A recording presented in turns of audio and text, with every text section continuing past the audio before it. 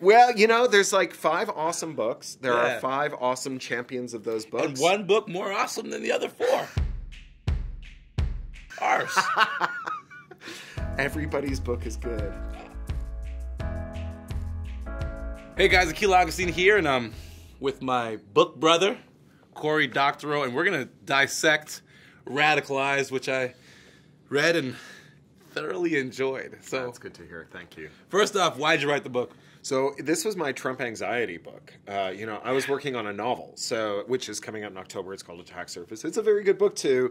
Plug. Yeah, but I was working on this book, and the news was coming at me fast, as it does. And every time I took a break, I was just being bombarded with headlines, and I couldn't figure out whether new things were happening or just like headline writers were repushing the stories I'd read yesterday.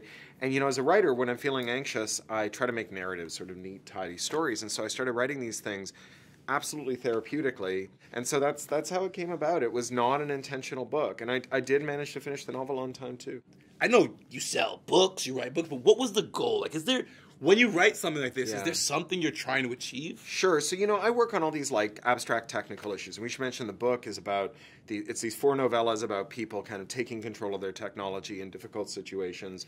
One's about a refugee, and one's about a superhero, and one's about a prepper, and one's about a dad who watches his wife get cancer that's treatable, but the insurance company won't treat it. That one resonates with a lot of people. Oh, yeah, I hear from that a lot of the time. All of these technical issues that underpin these stories, they're really abstract. They're really complicated, and they're kind of boring, right? Like, they're not. But the technical issues, yes, right? But if I go to you let's talk about circumvention of technical protection measures and whether or not that should be limited to instances in which there's bona fide copyright infringement, it's like, but if you tell me, you're not going to be able to use your bread or your toaster or your fridge. That this is going to be a means for wealth extraction. If you put the meat on the bones, right? Like if you take these dry, abstract questions and you turn them into really vivid stories about people living and dying by them, then you not only create a sense of urgency for things that feel like they're a long way away and not very immediate in your life when, the world is on fire, but it also means that as these problems become sharper, because if you ignore a problem, it just gets worse. We got a vocabulary for talking about it. So, as we're recording this like now in January, there was just this super viral thing on Twitter where this guy bought an HP printer, bought some HP print cartridges, and then a couple of months later, he noticed that there's this $4.99 recurring charge on his credit card. And he was like, I'm going to cancel that. He gets an email from HP saying, you are no longer subscribed to your ink cartridge, so it won't work, right? And so that's basically your book. That is the book, right? That was the first story. HP has been doing this for like 20 years. This is just the latest, mustache twirling supervillain plan that they've come up with. But everyone who's reading that news article, who's also read the story, is like, I understand this now. This isn't just this one isolated incident.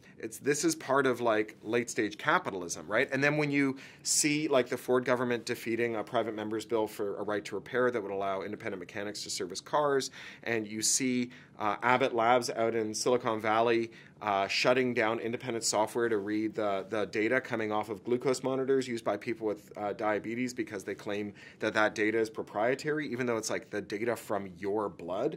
Then it all starts to become not just a bunch of isolated incidents. This is one issue. This is one fight. And I know how this fight ends if we don't fight it well because I read that story. So that's what I'm trying to get at, right? I want to get people all fired up about things that will eventually be on fire when they're still smoldering so that we're not all on fire when it's time to deal with them. Are you a writer of warnings? Yeah, and warnings, but also like I want it to be a program for technological self-determination, right? So it's not just like this is going to be terrible. Like the other half of this is this will all be so great if we don't screw it up, right? It's when you seize control of the computation around you, right? When you make the device answer to you instead of pushing you around, like the reason we like these things is because they do stuff for us. They free us up from drudgery and allow us to have more authentic relationships with the people around us, devote ourselves to the things that matter. But when they hijack our attention, when they hijack our pocketbooks, then they do the opposite of what we got them for. And so I want people not just to be scared of how terrible things might be, but also excited about how great we can make them if the technology becomes something that is under our control.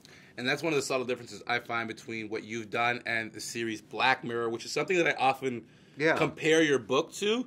But it seems like there's a little bit of sprinkling of maybe we don't all die at the end from you as opposed to Black Mirror. Sure, and Charlie Brooker's really great, and that show's amazing, but, you know... It's dark. I got into this stuff, I got into technology because I was excited by it, not because I was angry about it, right? And what I'm angry about now is that glorious web that we built with our own hands, that was, you know, a billion different websites, each of them a little small holding by someone doing something weird and individual, and now it's like a mall, right, with the same 22 stores, and half of them are going out of business. I want to actually live in a world of texture and difference where we're not all crammed into this one-size-fits-all thing.